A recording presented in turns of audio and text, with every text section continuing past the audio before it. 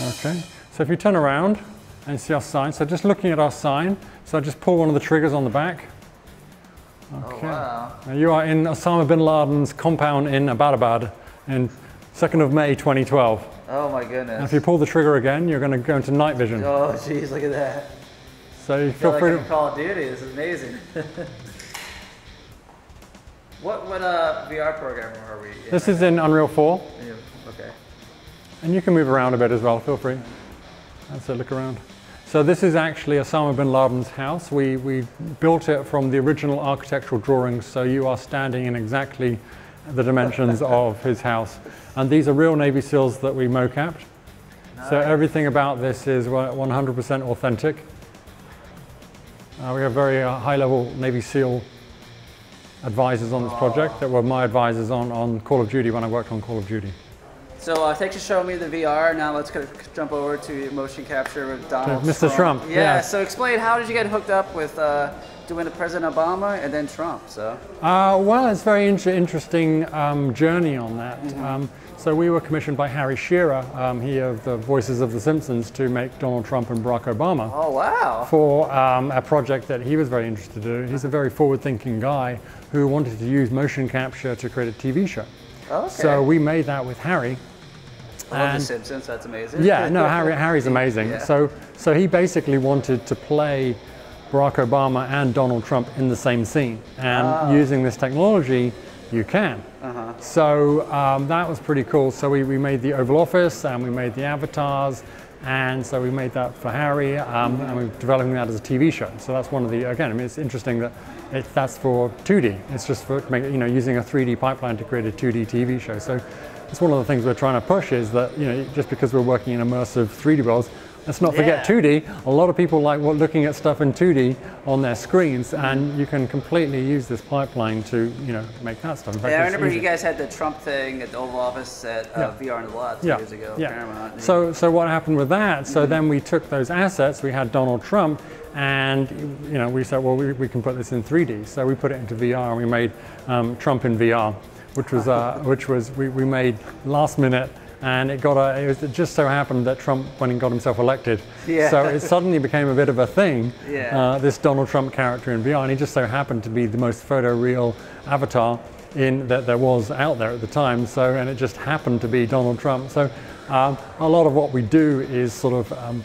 catching what's happening around us and putting it to good use. We didn't set out specifically to make Donald Trump and then put him into VR, but it seemed to serve our purposes of getting the most photoreal human out there in a way that people wanted to look at, or at least comment on. It was controversial, which is often a good thing when you're trying to get the message out there. So we made Donald Trump for that. I went to VR on the Lot, got us a lot of attention.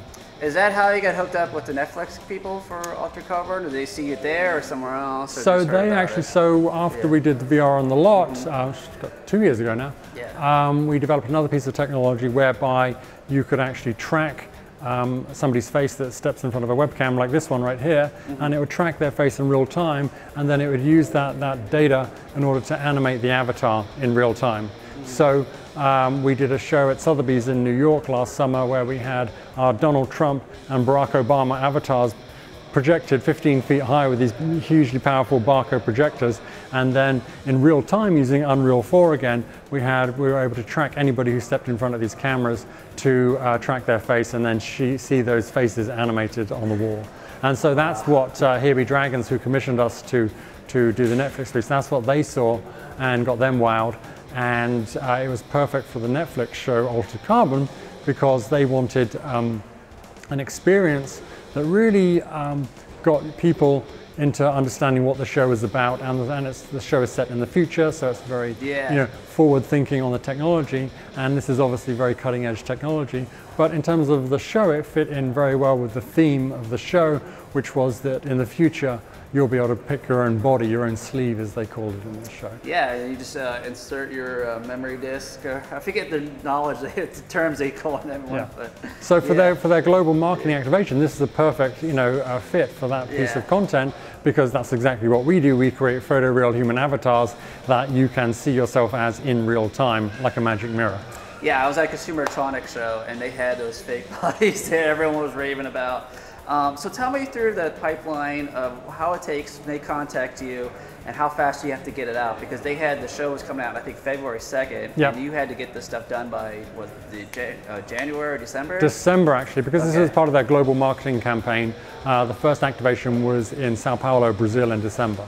So we were commissioned in the summertime, so we probably had about 3 months to put this together. And at the time it took us 4 to 6 weeks to make each character. That's quite labor intensive. There's a lot of work goes into these characters. And so we initially said, well, I think we can get 3 done for sure in that time. And they came back and said, well, we want 10. So we said, okay. And the great thing is, you know, you get a budget to do something, and the reason to do it, you can scale up. And we were able to make a bunch of efficiencies in our pipeline. So we were actually able to complete 10 avatars within that time, which for us was great. And also make the avatars, you know, even better than what Trump and Obama were. So. Awesome. Well, let's go check it out. So. Okay. All right. Cool, so this is one of the 10 that you can pick, so I know my Xbox Connect correctly. That's right. So quickly, what programs do you use to create? Is it Maya? And, yeah, a lot of the programs that we use are regular industry programs, off-the-shelf stuff. Maya, it's all in Unreal 4. It's, you know, and that's the thing. It's you know, the software and the hardware is off the shelf, and that's kind of important for Netflix when you're doing a global activation. In that, you know, you can put this together on a reasonable budget. You know, you're not building purpose-built hardware or, you know, writing new software. But I think our skill as a company is taking that software and combining it to get very, very good results. And we also have a very great team. So each of our artists, you know, we're very, very hot on working with good artists, because it's really, you know, I like what we do to making a Swiss watch. You know, it's a very, very refined process, and every single element is very, very important to getting the results that we get. How big is your team? Like, I mean, do you have like a certain team on full staff, or do you just have like a freelance that comes in for each project? Yeah, well, there's a core team of 4 of us, and we're all, as I say, been veterans of visual effects or movies or video games. And then we have a sort of an extended team of cousins that we work with a lot. There's a team in Barcelona that we work with a lot. And there's, you know, it's the way we like to work is actually, we have a virtual pipeline, so we can be working 24/7 around the clock. We have artists all over the world, and we're able to get the best talent, because not always, you know, the best talent is in LA. It's some very fantastic, talented people in LA, but you know, there's a whole big world out there of people of artists using this software in very, very creative ways that we like to bring on board. That's what I love this day and age, because you don't have to be in the same room to work. I mean, everyone's got people all around the world that can do this. So I want to go back to your journey, because you know, growing up, what were your passion into this? How did you get into this field? You know. Oh, I was a movie kid. I mean, I was just obsessed with movies when I was a kid. I mean, that was the thing. I was a Spielberg, Lucas kid. You know, I saw Star Wars when I was, you know, very, very small, like everybody else did, and I thought, well, that's it. That's what we want to do. I ended up as a teenager going to film school. Went to a college called Goldsmiths College, where I was in the same year as Steve McQueen, the Oscar-winning director and writer of 12 Years a Slave. So that was some time ago, and then I sort of eventually made my way to LA. I got a scholarship to go to UCLA to do the famous MFA screenwriting program. And my screenwriting career kind of took off after that. I ended up winning the Nicole, which is the biggest screenwriting competition in the world, run through the Academy. And then that script was optioned by Zoe Saldana of Star Trek, Guardians of the Galaxy, and Avatar fame. And she was gonna produce and star in it.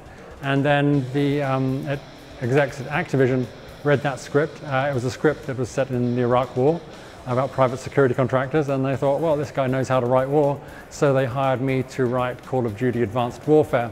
That's one of the best. That's with Kevin Spacey. That's the one with Kevin Spacey, correct? So yeah, I was. Suits, if I remember correctly. Yep, exactly. That was the whole big deal of the story. Yeah. So and then while you're working at Activision, you meet your future, well, now business partner. And what made you guys want to start your own business together? You know. Well, Remington's amazing. He's a real genius. He's very well respected in the industry. His career in visual effects goes back 25, 30 years. He actually started out at a company called Acclaim in the early 90s and developed the early motion capture technology that we're using now as standard. And yeah, he worked on I think it's Lord of the Rings, Two Towers, Spider-Man 2, doing the motion capture for that. Yeah, Remington has been performance capture director on Call of Duty Advanced Warfare, but he helped create Gollum for Peter Jackson for the Twin Towers. He worked on Watchmen, Spider-Man 2, so he's been very central to a lot of the ways in which this technology gets advanced. He's been there, and I worked with him on Call of Duty Advanced Warfare, and that was my introduction to a lot of photoreal CG worlds. Remington obviously has spent his whole career working in that, and I really thought, well, let's take this back to Hollywood and do something very interesting in VR with it. I love this. What events are coming up there? Because I mean, people probably want to experience this in person. It's like VR on the lot, VR LA, E3 or anything that people can come out and try out. Yeah, we're probably going to be at VR LA this year. E3, I can't say too much about it, but we're partnering with one of the big computer companies, and so we're probably going to be involved in one of the big keynotes at E3 this year. Trying to think where else you can see it. You can always look at our stuff on the website, MacInnes-Scott.com. We're on Twitter, Instagram, and Facebook. And we're here at UploadVR every now and again as well, demoing. So. Yeah, I love coming here demoing stuff too. So plug the website. So I guess there's any projects you're allowed to talk about, or should we just keep in touch with the website? We've got some very, very exciting, interesting things coming down the pipeline, and I wish I could talk to you about them. As you know, these things get a secret and then they sort of come out and like, wow, that's really crazy and amazing. So hopefully in the next couple of months we'll be able to talk more about at least one of the projects I was telling you about. But you'll be seeing our work coming down the pipeline pretty soon. I'm trying out the girl now. Well, thank you so much. This has been the coolest interview. I've got the interview while wearing the VR and doing motion capture. So this is our first for me. So very cool. Thank you so much. That's what we're about, the first. Yeah.